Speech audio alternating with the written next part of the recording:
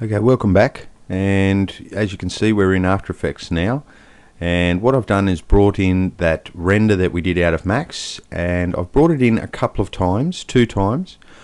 The first time I brought it in, and I'll show you here on the left, if I get rid of our background, the first one I brought in, I selected pre-multiplied alpha on black, and the second one is unmatted. So it has no alpha information on it at all, and the third image that I have is the background that we used originally before we put our geometry into the scene. So what I'm going to do is just grab our RPF matted and drag it down onto the composition button, and that's going to create a new composition for us. And it doesn't matter, the length doesn't matter. We're really not dealing with animation or timeline stuff in this tutorial. It's really just the effect based on that RPF information. So you'll see that there's alpha channel there, which is taken straight from the 32-bit alpha built into the RPF. And what I can do is bring the original road JPEG down underneath, and there we have our scene looking the way it did in 3D Max. So what can we do with this? Well, first thing we can do is grab our RPF. Say we want the teapot to have a gold tinge to it. We want, instead of looking silver, sterling silver, we want it to look gold. So let's grab our RPF and Control D, we'll make a copy. And we're just going to isolate that, and we're going to go into our effects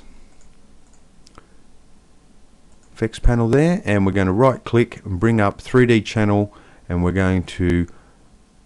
use ID matte, and we're going to, at the moment you'll notice that the geometry all disappeared, but the road stayed there, or the shadows on the road stayed there. And the reason for that is that the road still maintained the object ID of 0. It was the only one I left on 0, but the rest of the geometry has a separate object ID. And what we'll do is just highlight this and use the arrow key to go through. There's our torus knot on object ID 2. There's our sphere on ID 3. Our square on ID, or our cube on ID 4. Our cylinder on ID 5, and there's our teapot there, and we have it isolated. And if I was to unhide the road, there we have our teapot back there. And what we can do is grab the teapot material, might as well leave the background on, so I grab the teapot layer, and we'll just rename this pot. And what we can do is, in the effects stack, give a color correction, and let's give it a hue and saturation. And what we'll do is colorize, and we'll just slide our hue around until we get a gold color, and then we'll bring up the saturation a little, bring up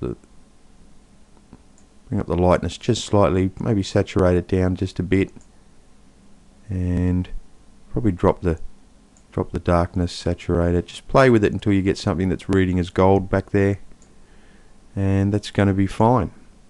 So now if we unhide our other layer, you'll see that our teapot is gold, and it's all been based on the same render, the same RPF matted render that we have down in here. And I could do the same. I could grab that pot layer, Control D, and just go into the effects and change the ID selection number to 5, and you'll see it's the cylinder, or 4 it's the box, or 3 is the sphere. So we'll leave it on the sphere, and we'll go for maybe a red color, something like that.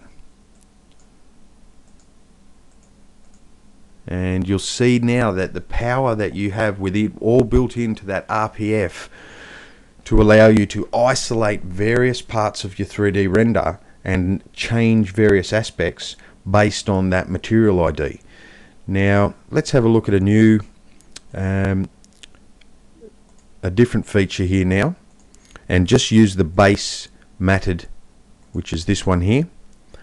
And what we're going to do is bring up that 3D channel depth of field, and what I tend to do is go a little bit silly on the blur just to work out where the what they call the focal plane is positioned. So if I wind up the maximum blur radius to 10, you'll see that everything gets blurry, and the focal plane thickness, just for an example, I'll give it 200, and then I'm going to wind the focal plane down into the negative, bearing in mind that Z depth in negative is further away from the camera and positive is behind the camera. So 0 is right where the camera is, and the lower I go, it starts to wind that blur further out towards the teapot. Now what I want to do is set the focal plane on the, let's say, the cube. So we've got the focal plane positioned on the cube. It's in focus, but everything else is blurry. And now we're just going to wind the focal plane thickness up a little bit, just until we start to get that sphere half the amount of blur, about there. And then we're going to wind the radius back down to something a little more practical, which will go 1.5. And if we just unhide the background, you'll see now, and it's a little bit too blurry down the back there, so let's drop that to 0.75. And obviously it doesn't meet, probably for this example we'll make a solid instead of this background. The background is fairly crisp in focal depth blurring down to, you know, quite the way down the road here, so it's not quite matching. But if we just create a new solid, white's fine. We're just going to drop that down underneath, and we're just going to hide that background layer there. You'll see that the effect that we're getting is quite blurry up here, definitely blurry down where the teapot is, and as it moves more towards the square or the sphere, the cube, it's nice and crisp, and then as it comes closer to camera it gets blurry again. And so what we can do is highlight that and change that to, let's crank it up for the purpose of having a look, and we'll just move. You'll notice here that we can just put it on the teapot right down the back, and it's a gradual blur that as you go further away, that blurring is happening nicely down the back here. So that's a very powerful feature, and used quite a lot in animation of stylized worlds of, say, Disney, any Warner Brothers stuff, any 3D animation. It's a very powerful tool, because to render that out of 3D, to render that depth of field in 3D, it takes a lot of time, and it's almost a factor 10 and up in render time. Whereas you saw how easy I was able to do that in post-production in After Effects, and how simple it is to do with very little render overhead. So it's a very powerful tool. Now I'll show you another. I'll just get rid of that depth of field, or we'll leave that, and we're just going to duplicate. We'll grab this gold, these other two pot layers, and get rid of them. I'm going to duplicate that channel and isolate it. We're going to get rid of the depth of field, so we're still just looking at our image there on a white background. And what I can do is use a depth matte in the 3D channels. We can go depth matte, and immediately everything disappears. But if I wind the depth in negative, the torus appears, the ball appears, the sphere appears, then the cube. So I'm still winding in negative. There's the cylinder, and there's the teapot. So what I can do is actually isolate. I can bring it in until I'm just looking at the cube, just on the other side of the cube. So that's it there. And then what I can do is duplicate that in the effects stack with Control D. So I now have two depth mattes there. And what I can do is just slide it. I'll switch the top one off. I'm going to continue sliding up back towards 0 until I just get rid of the cube, and then I'm going to invert it, and then I'm going to switch the depth matte back on. Now you'll see that we just have the cube. We've used depth matte to get rid of everything behind the cube and everything in front of the cube, and you'll see that as I drag forward, I can basically do more and more towards the camera, and if I drag the top one down further in negative, then I'm revealing things further back there. So depth matte is a very powerful tool to use in post as well, and it works on the Z depth information that is built into RPF if you tick the box at render time. So we'll get rid of those two depth mattes, and what we're going to do now is have just a quick look at some volume fog, some volumetric fog, and we're going to take this image, this RPF layer here, and we're just going to give it a depth of fog 3D effect. Now immediately it's completely fogged out in white. If I change the color to say a bluey color, you might see a little bit more of what we're doing here. The background itself is not affected, and remembering that that's the layer that we're working on. So we'll switch back to a white color, and what we're going to do is change our start and end depth position. We're going to we'll leave our start depth where it is at 0, but we're going to wind the end depth down, and you'll see that things become clearer closer to the camera and more affected by the fog back here where the teapot is. So if we try to position it so that the teapot's fairly hazy or more hazier than the torus knot here, and now we're going to wind the start depth back towards that teapot, and if we bring the end depth back up a little bit, you'll see that the teapot is very heavily affected by the fog, but up here where the torus knot is not so heavily affected. And now if I turn the white background back on, you'll see the effect that you get from that. Just give us some real estate here. There we go.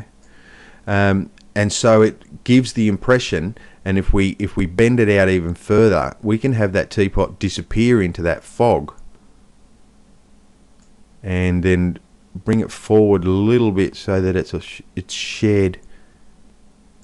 That really sells the effect as having a volumetric space, a volumetric atmospheric space to work in there, and that also works with the road background. If there was any volumetrics in the road, like if I was to take this now and wind it into something a little more believable, and we'll just bring the end one fog end down a little bit more, that in itself is giving us something that reads a little bit more believable in the scene being in our objects being in that scene, just simply because as the fog affects geometry further away from camera, it would be more than geometry closer to camera, and that is a natural occurring atmospheric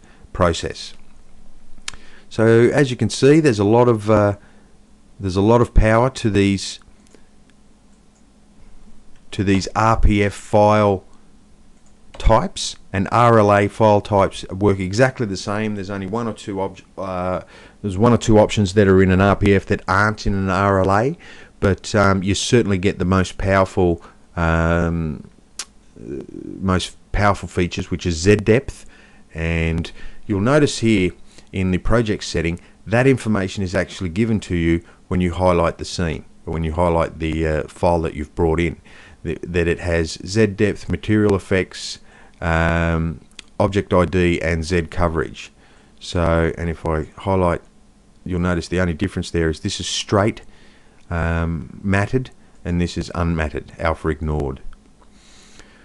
So that's just an introduction. There are so many more features that can be utilized. I wanted to keep it fairly short and give you something to go ahead and test and play with. these effects in this 3D channel, namely ID Identifier, ID Matte, Fog 3D, Extractor, Depth of Field, Depth Matte, and 3D Channel Extract. These only use the information stored within files that have the information, the channel information, and RPF and RLA are those files. So I strongly suggest that now that you've got an RPF file to work with, have a good play with these features and learn the power, learn what you can do with the added power of having all of that information stored in one file. One thing you need to be aware of is the more channel information that you include in an RPF or an RLA, the bigger the file. So without any extra channel information, the file is generally comparable to a TGA file in size, but it exponentially increases as you start to add more and more channel information, because basically you're adding an extra render built into the same file. But as you can see, once that's rendered in Max, and it doesn't, the beauty of this system is that it doesn't really take extra time to render in Max, and the same amount of time it takes to do an RPF it takes to do say an TGA or a PNG, and that's where the real time saver comes, is that all of that extra information is in the one file, instead of having to render each object individually. As you saw, that we were able to recolor the teapot but not other objects. All of that information's in one file instead of having to be rendered in multiple files. And there's a lot more that you can do with these, and hopefully we'll come back to RPF and RLAs later on with a full motion animation, and we'll have a look at some other valuable tools that are incorporated through the use of those channels built into RPF and RLA. So go ahead, have a play, and make sure you utilize the power of the RPF. Until next time, bye for now.